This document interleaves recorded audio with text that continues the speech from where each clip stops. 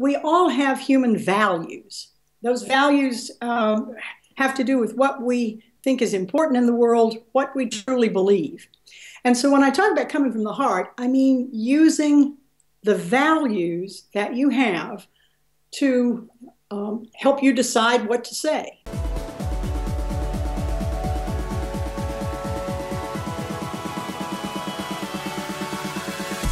Hello Sales Nation, I'm Will Barron, host of the Sales Podcast, and welcome to today's episode. On today's show we have Patricia Ryan Madson, and we're talking about improvisation. And that is the ability to get yourself out of trouble very easily and quickly most of the time, especially in the world of sales. And this obviously comes across to just your personal life, and it's a skill set that is pretty broad and useful just day to day. It also helps you add a bit of charisma, and I think you can add value from that perspective as well in your sales conversations when they're not these weird, horrible, scripted, word for word, verbatim phone pitches. If you can improvise and have a bit more fun with your prospects and your customers, I think that is a real value add for them, and it makes a difference from most B2B salespeople out there that are these weird corporate drones. Patricia is the author of Improv Wisdom. I've got a copy here in front of me. Excellent book, highly recommended from me personally. You can find out more about Patricia over at improvwisdom.com.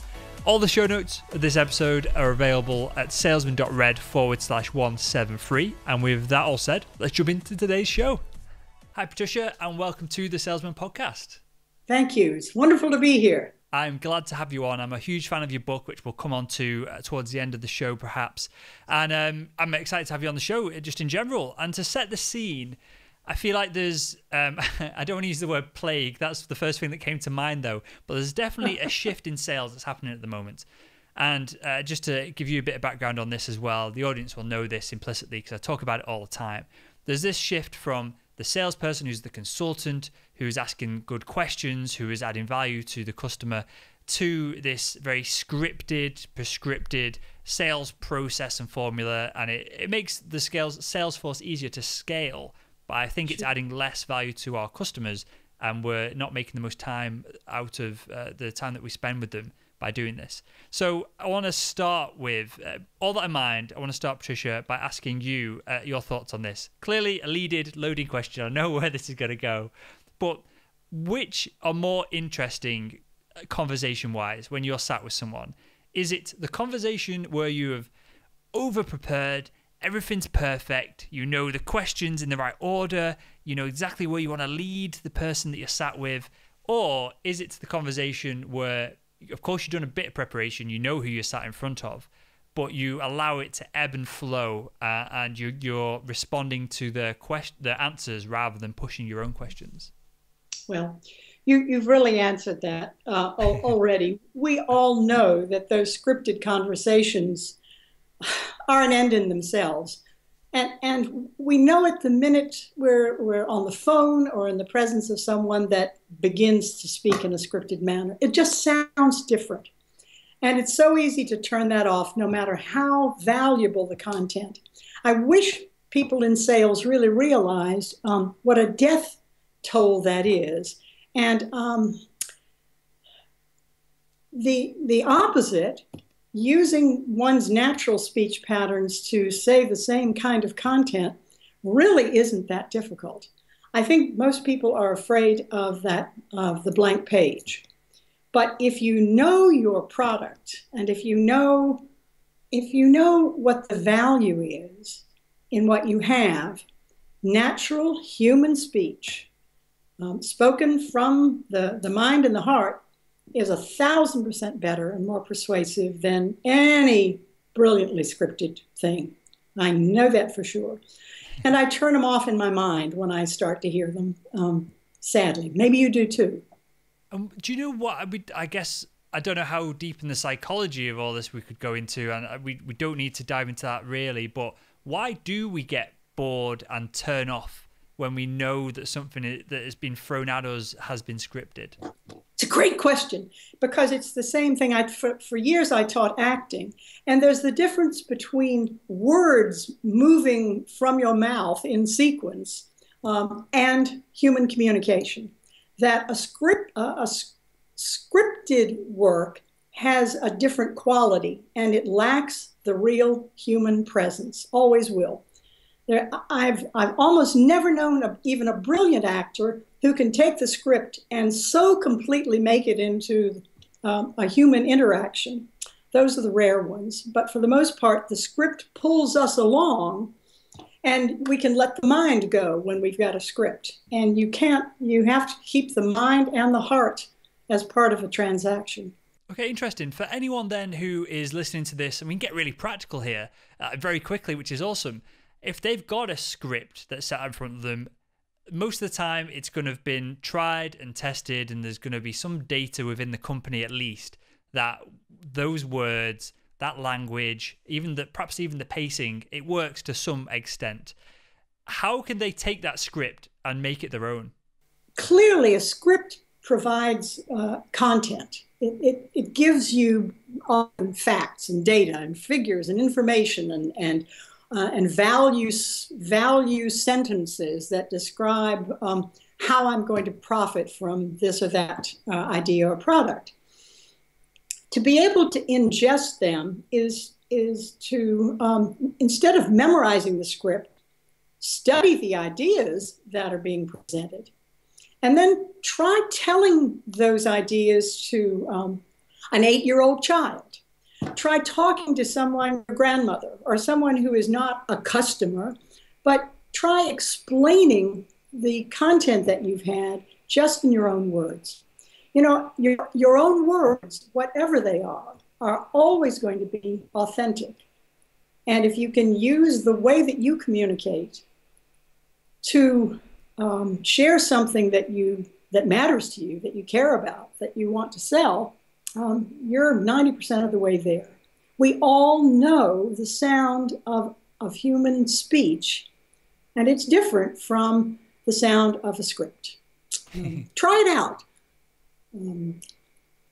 Get someone to ask you questions. Get that 8-year-old child that you talk to about the product. Say, what didn't you understand? And what I've discovered is our generation, the millennials, and I'm bumbling over that, are terrified of conversation and of natural human speech. In fact, how often these days do you have to schedule a telephone call? Just a few years back, if you wanted to talk to someone, you just called and they answered and you improvised, whatever it was. But it's we're losing the ability just to trust our own voices. And I think that's what I'm here to tell you, that your own voice, the way that you communicate, is already good enough. Try it out. I want to play devil's advocate here for a second, because there'll be a lot of people, and I found this when I first started doing the podcast. I still have to, especially for this show in particular, but I have to still remind myself that I'm here to ask questions that I want to know answers to, rather than, a week ago when I prepped a bunch of questions for the show, so that if I ever do get stuck, I can look down and run through them and keep the flow of the show and all that good stuff. I have to constantly remind myself to be authentic, speak how I normally speak, and it's a constant battle.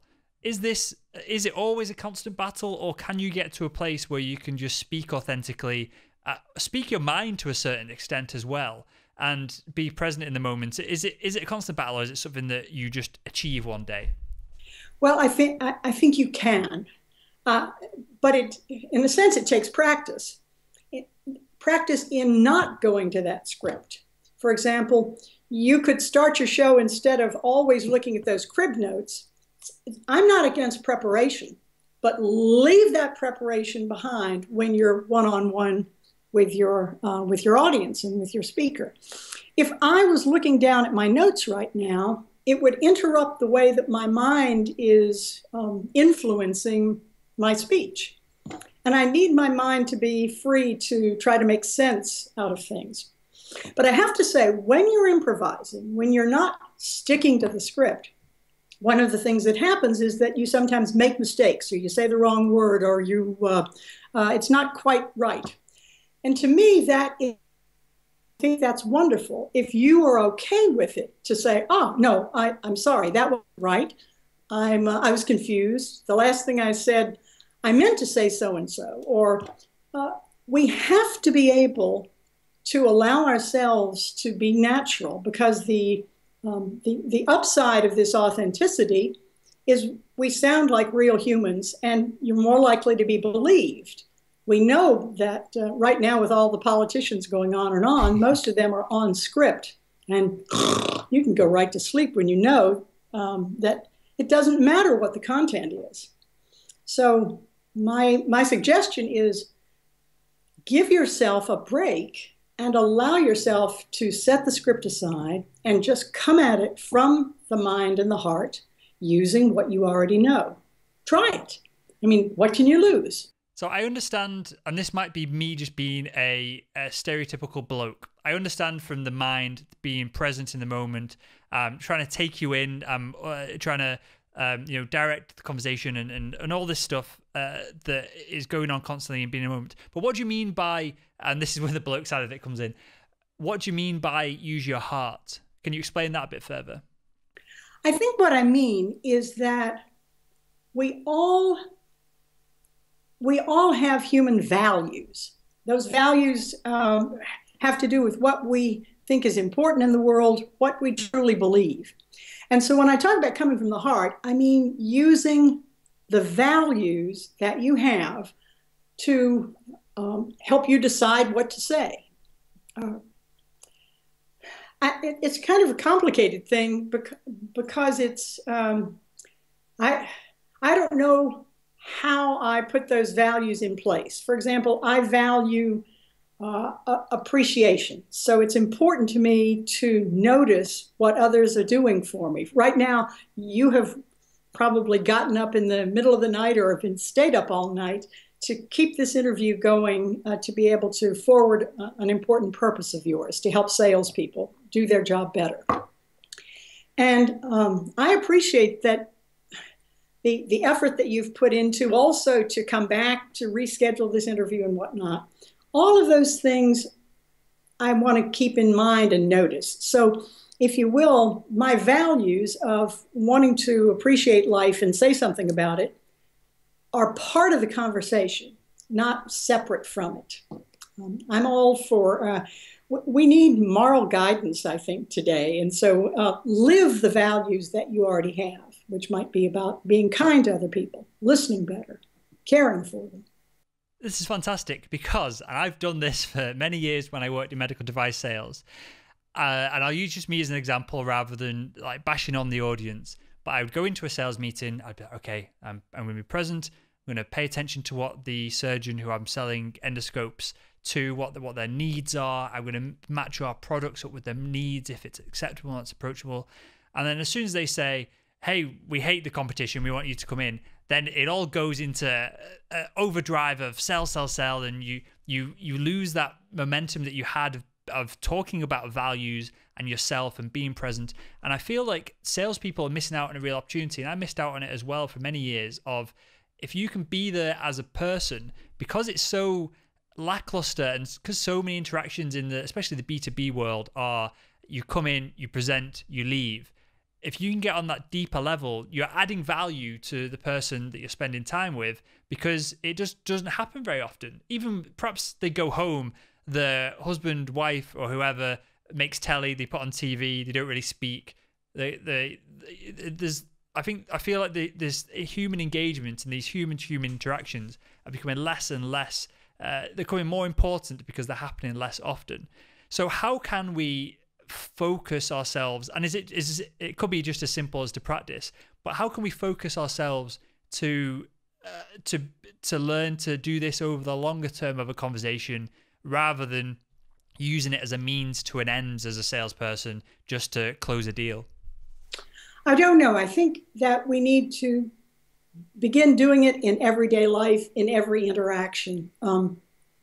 I think since I've been out of the workforce, if you will, I'm retired from teaching, I feel more able to just be myself in all interactions, because I'm not on the other end of some financial transaction.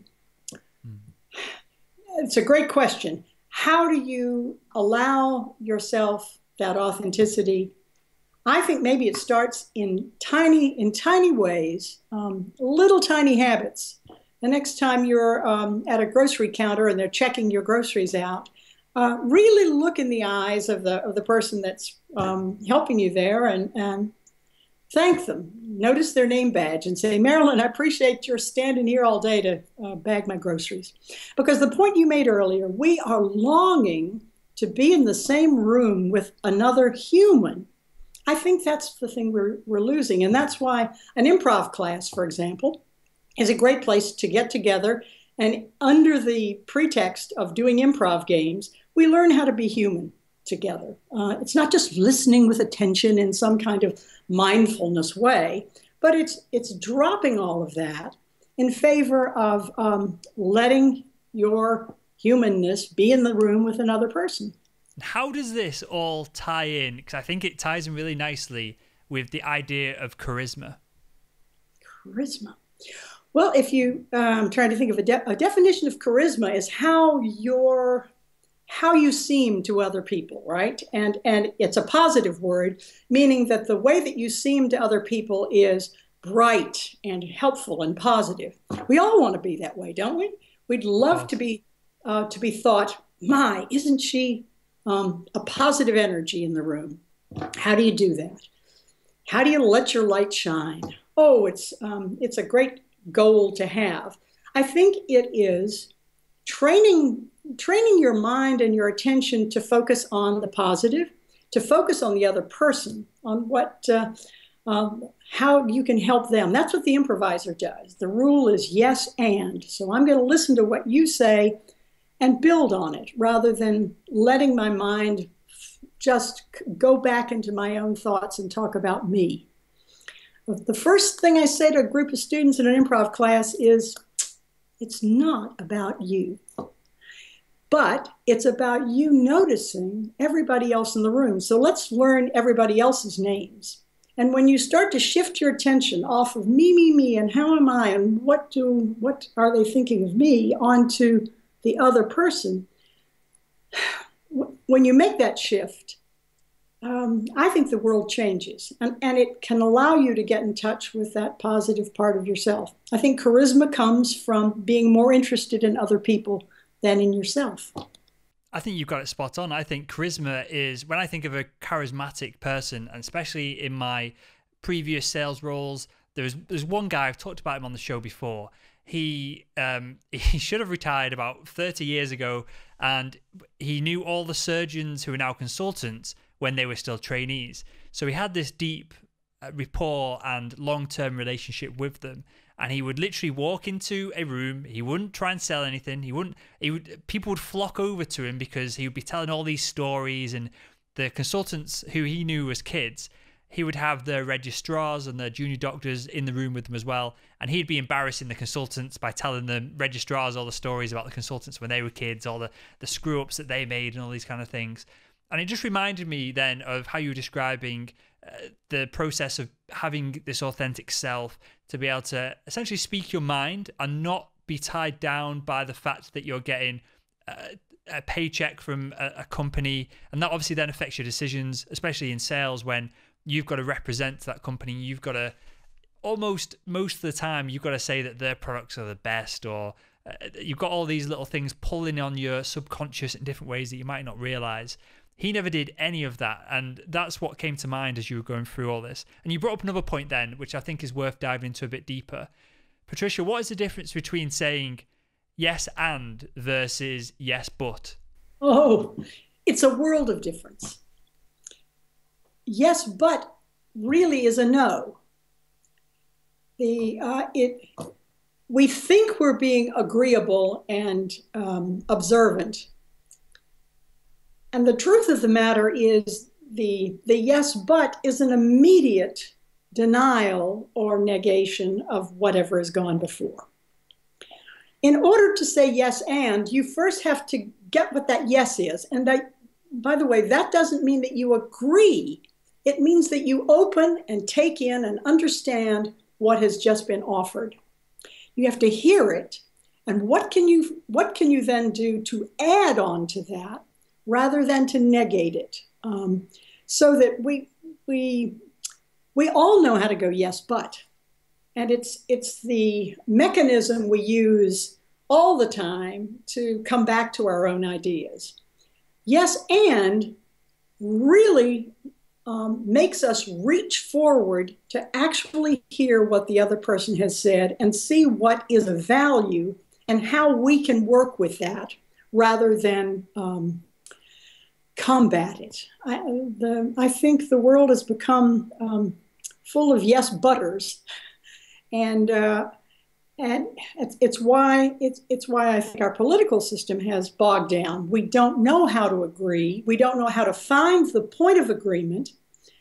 Great negotiators understand this. They're looking for what is possible, for what I can value in this situation where we have differences. So I think a great salesman is always looking to find out what the customer or the other person wants and build on that rather than saying, however, but you really want something else and trying. Then we get into persuasion, and I don't know anything about that. I think you've got this absolutely nailed. So I feel that Sales Nation, people listening to this, the first response in any negotiation is yes, but, in that they want to secure the biggest piece of the pie for themselves, and they want to stop the negotiations moving any further forward. And we've had negotiation experts and researchers come on the show, and unanimously they agree that it's a yes and scenario that you should be aiming for. And the reason I brought this up is, do you feel like it's harder to say yes and because then you've got to improvise, think on your feet, and actually use your brain, versus a yes but is an easier solution because you know where you stand then, and it uses a little less glucose in your brain, there's a little less processing that needs to go on? You're right that the but allows you to go back on your script. And so what we have is just script, rather than the creativity that comes when you take an idea that isn't where you are, and how do we develop that? You're right, your brain comes alive with the and that's where the improviser is, that's when you're improvising. And just to move on from that slightly, I've got a question that I know, well, at least one person's emailed me when I mentioned that you were coming on the show to ask about this specifically. What do we do, Patricia, when everything goes to absolute rubbish in a sales meeting, when everything breaks down, when perhaps they're not angry, we can say that they're not angry with you, but things aren't going the way that you assume they were, you have to physically go off script, you have to throw it out. Is there this might be, I don't think oxymoron's the right way to describe it, it might be paradoxical, but is there a process to improvise when everything goes wrong? Or... Oh yeah, absolutely. Wonderful question. And I can just see the moment that you're talking about in that meeting. And what is desperately needed here, rather than everyone crossing their arms and walking out of the room, is for someone to say, man, this is falling apart, isn't it? Oh, what a disaster. To actually name what's going on, which is, wow, we have totally fallen apart here, haven't we? We're at opposite ends of the spectrum. And someone at that point, seeing that, naming what's there, could also apologize. I'm really sorry. It's because we're hoping that we can get together. What you need when you get to when you're in the middle of a big mess is for someone to be honest and name that. Golly, this is a disaster we've got on our hands. Maybe there's a way to fix it. I'm really sorry because I'm hoping we could get together. That's when being human and stepping in, naming what is going on rather than just polarizing and going in opposite directions. Because if somebody says, isn't this a mess? Everyone's going to immediately, I think, relax. Or it could help the situation. I totally agree. I totally agree in that it diffuses that tension, which is, you can feel it, you can cut it with a knife in the air, it's going up and up and up and up. And then that's when people just slam down pens and walk out of the room. It's never happened to me, but I know for sure people it has happened to. And I think, would you call it be having humility and just being able to take perhaps it on the chin, even if it isn't your fault. It's worth sacrificing that. And it allows you to build empathy as well with the people in the room if you're willing, even if they know deep down that they've been an idiot and they've been winding everyone up and they've been a problem. If you take responsibility. It's never a question about who's right or who's wrong. What is needed, and you use the word humility, but I think it's common sense, frankly, that we need to be able to publicly say, whoa, I apologize. Or at least you can apologize not for the ideas that you've had, but I apologize that we've gotten to this polarity. That there is always some way that if you lower your own status, you raise the status of everyone else in the room and make them feel better. So you can often diffuse a bad situation. Instead of by holding your guns, to allow yourself to let everybody know that you're human, that you can make mistakes, and that you're not the perfect one. We want to be in the room with another human. And being human means saying, I made a mistake. I love to hear apologies. I love to give apologies because it means I do make mistakes all the time, but I'm noticing them. What would you say to the if there was the stereotypical male salesperson listening who is the alpha male, they are never wrong, they are a passionate business person, their solution is the best, they feel like it's a weakness perhaps to admit guilt or responsibility, what would you say to them? And bearing in mind the fact that you've very likely worked with highly successful people, and I imagine they're not like that, are they? Well, what I'd say to them is that I want you to rethink that. You think it's weakness to admit that you're wrong or to apologize. It's the greatest kind of strength, actually. It shows you are big enough to see yourself in a larger context. Holding on to your rightness or righteousness is, to me, never a sign of strength. It's really a sign of kind of narrow-mindedness and stupidity, in my view. So think about the people in public life or those that you admire. They will be very quick to apologize or to say, I'm sorry. Those are two. I'm sorry and I apologize are two things we need to say a lot more of because we're always stepping on each other's toes. And if we get used to that rather than having to defend our position, people are going to like us better and we're going to feel better about ourselves. So I want to tell that alpha male, get over it. Love it. Absolutely love it. Okay, Patricia, I've got a couple of questions that I ask everyone that comes on the show. I know you are not an out-and-out salesperson, but clearly being the improv queen, if I can call you that, you'll be able to nail them. The first one, who is the world's greatest salesperson? Greatest salesperson. Oh, greatest salesperson is someone that you trust. I think I'd buy things. I would take the advice of someone that is trustworthy. I know you're looking for a particular example of that.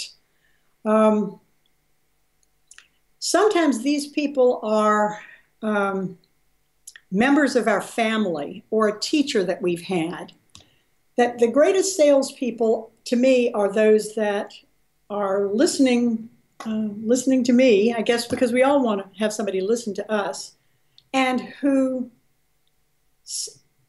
are human. And that humanity that we've been talking about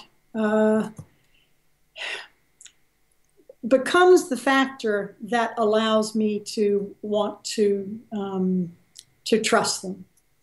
And I'm not going to trust somebody who is right all the time. We've got some politicians who simply will not admit that they ever have made a mistake, and that just makes them look dumb. So I'm a great fan of the American president, Barack Obama, and I'd buy a used car from him any day.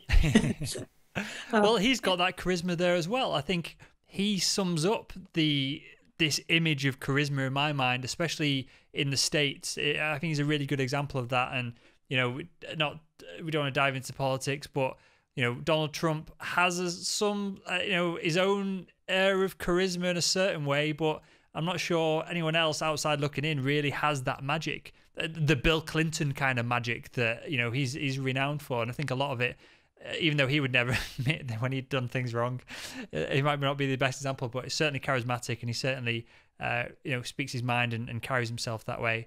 Next one, Patricia, if you could punch someone in the face, who would it be and why? If I would punch someone in the face.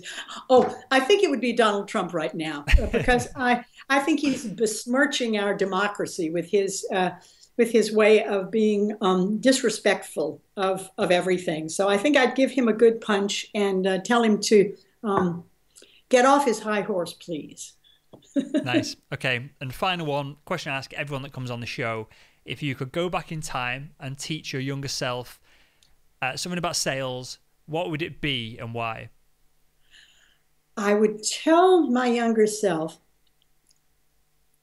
look to appreciate what is going on. So find a way to say thank you early and often in every situation that you have that relates to trying to influence other people. Because none of us would be here without the efforts of a lot of other people. There are people working in electrical plants and things that allow the electricity and the technology that's allowing me to be seen by you right now and have this conversation. We're all in the debt of a lot of people. So I want to tell my younger self, don't wait till you get old to be grateful and to say thank you. How, just as a side note for that, because we talk about it on the show, and it's having, prior to doing the show, I wouldn't have thought it'd been a topic that would be so core to being a great professional salesperson. But how important is gratitude day to day to your just general happiness in life? Well, I think it's everything. You've basically said it. That and there are medical studies that prove those that come at the day looking at it, no matter what's going on, because many of us have problems with our health and our finances and our families and the traffic and the weather. There's a lot not to like. But if you wake up and look around and start the day and go through the day with the eye of what am I receiving, I want to promise you that that's the best medicine that you could ever have. It's going to change your life. Try it. Love it. Absolutely love it. Patricia, tell us a little bit. I'm holding it up here for everyone who's watching on YouTube. Tell us a little bit about Improv Wisdom and where we can find it as well. Great.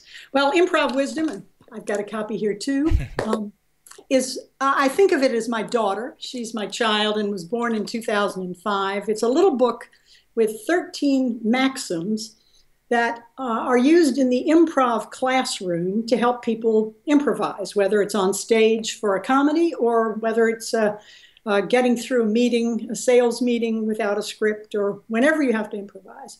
And these 13 rules involve things that we've already talked about: saying yes, paying attention to reality.